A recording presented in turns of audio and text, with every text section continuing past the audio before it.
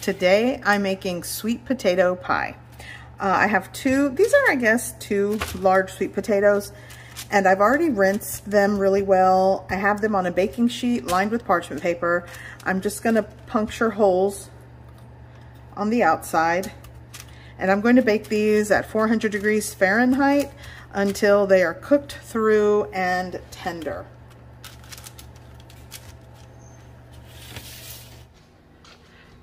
Okay, so it has been around 50 minutes. I'm gonna check these. Oh yeah, those are cooked through. Let me just turn that off.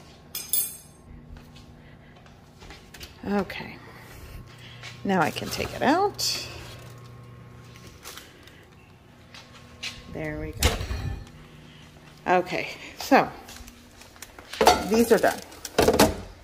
I'm gonna let these cool, clean them up, mash them up. So for the pie crust, I am going to kind of do the whole fake that it's rustic and homemade.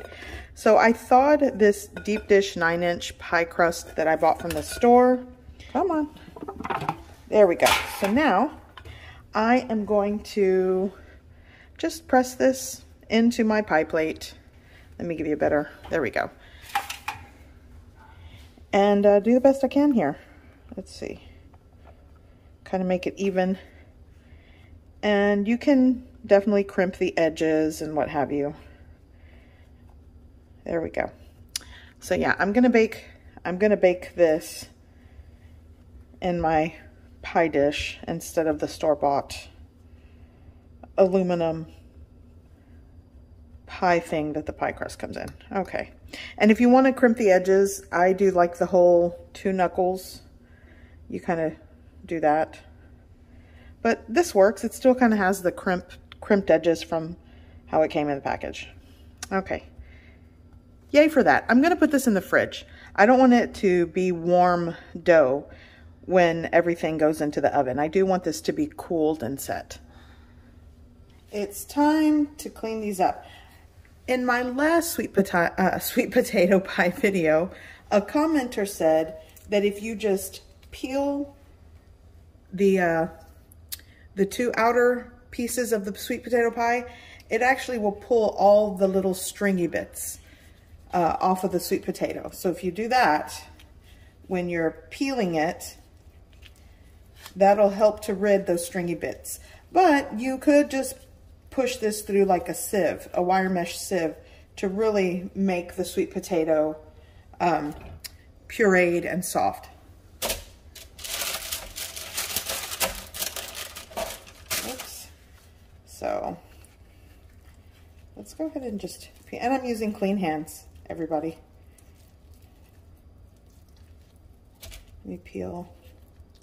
Oh, and some of the roasted, like, caramel sugar, natural sugar from the sweet potato got a little caramelized. So yeah, you kind of take off the ends. Yeah, I guess that does work. There we go.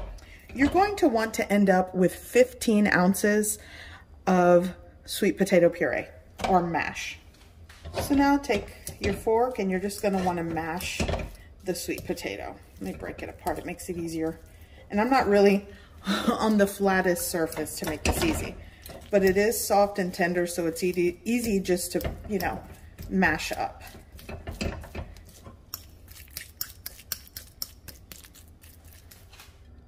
Okay, so I have my mashed sweet potato. Now I'm just going to start adding all of the rest of the ingredients. I'm going with a teaspoon of ground cinnamon, a half teaspoon of freshly zested lemon or lemon zest, a half teaspoon of salt, 2 to 2.5 teaspoons of vanilla extract. Here I have 4 tablespoons of unsalted melted butter. If you're using salted butter, then don't use the salt, the extra salt. I'm also going to add just a little bit of freshly grated nutmeg. Some people don't do that with sweet potato pie, but I like it. Like 1/8 of a teaspoon works.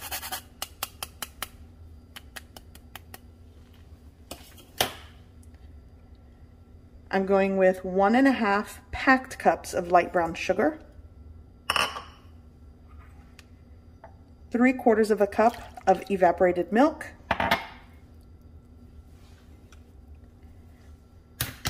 2 large eggs going in.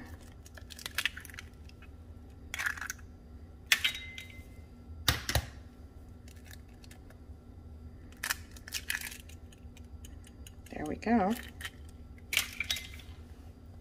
Now I'm just going to give this a mix and combine well. You can also use your electric mixer for this. That definitely makes things easy.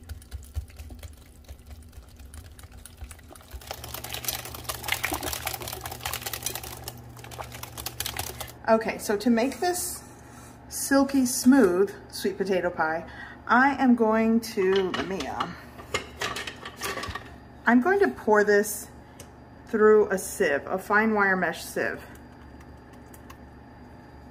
and then just kind of push it through any lumps and chunks that didn't get pureed well.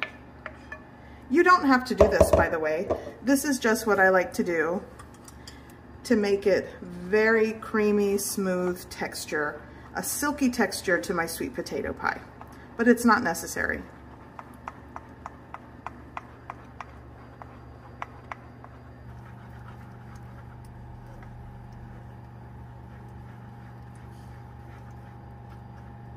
Okay, so here's what was left in my little fine wire mesh strainer sieve thing here. And that's what's silky and smooth. So just give that a little mix, and I'm putting this into my pie shell. Getting the pie shell. Let's take it over to my work area. Okay, so now I'm gonna pour in one-handed. Let's see the mess that I'm gonna make. So there we go. Into my pie shell.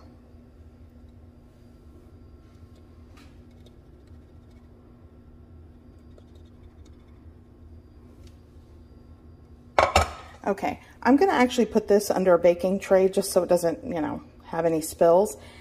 I'm baking this at 400 degrees Fahrenheit in my preheated oven. Be careful. Okay. So this is going in to bake at 400 degrees Fahrenheit for 1 hour. Okay, so my husband's gonna help me, and the pie is done. It has been an hour. Maybe we can get it with the baking. Okay, careful. Looks so good.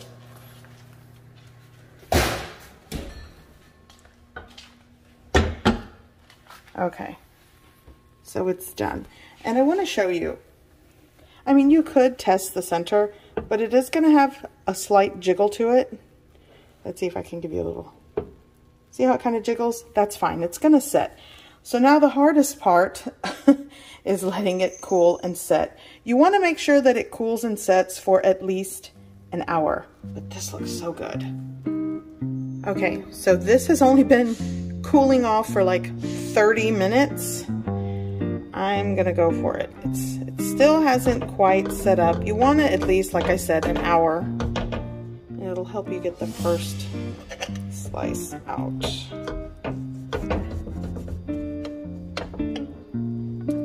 That crust broke, but look at this. Oh, that looks good.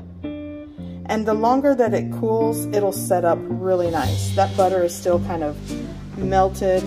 And once the butter kind of cools and solidifies, it sets up the custard or the sweet potato a lot better. So going onto my plate, there we go. Sweet potato pie. This is like one of my favorites. So good. I hope you give this recipe a try. I hope you like it. And thanks for watching.